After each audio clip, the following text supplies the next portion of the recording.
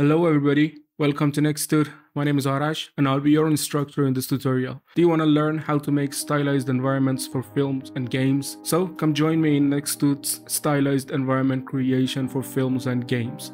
Since the tutorial is going to be about stylized environments, we're going to talk about a stylization and how different that is to a realistic approach.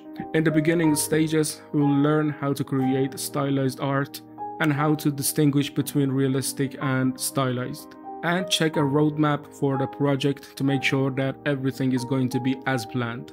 We start with the blockout to make sure that the ideas are going to be fine and according to the references that we have.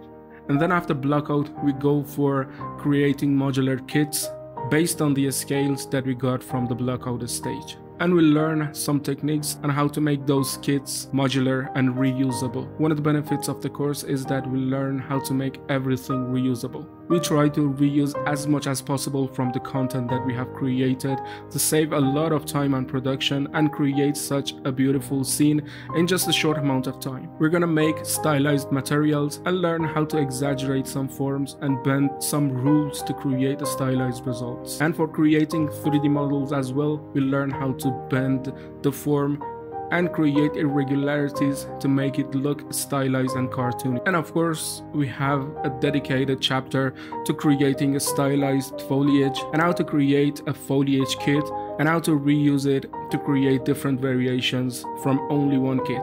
And then finally, it's going to be about lighting and rendering in a stylized scene to capture that cartoonish look that we know from stylized environments. Okay?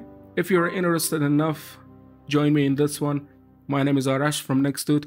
Looking forward to have a great learning experience together. Okay? See you in the course.